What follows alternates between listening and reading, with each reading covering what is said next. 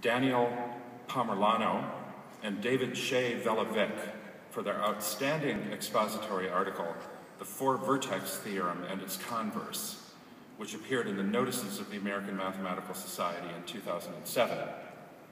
This clever article thoughtfully proves the Four Vertex Theorem and its converse in several variations through the use of clear prose and abundant illustrations.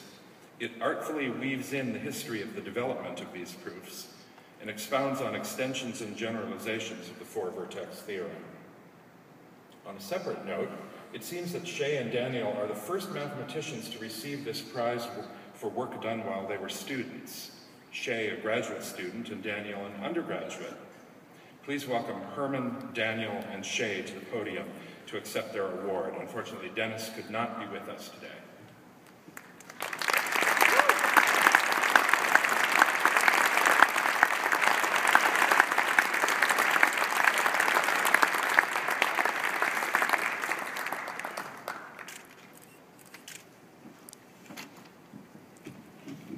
So the award of the Chauvenet Prize, for which we're deeply honored, has filled us all with great pleasure.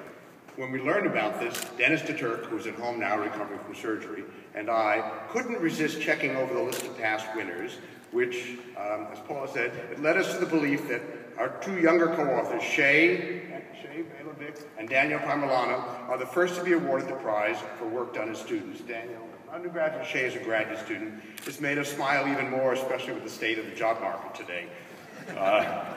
Our paper traces the 100-year history of the Four Vertex Theorem and its converse, which was brought to a stunning conclusion by the work of the Swedish mathematician Björn Dahlberg, who tragically died from cerebral meningitis at the age of 48, with the almost finished manuscript still on his desk. His colleagues at Göteborg University, Wilhelm Adolfsson and Peter Kumlin, found the manuscript, worked it over in great detail, and shepherded it through to publication. We are enormously indebted to them.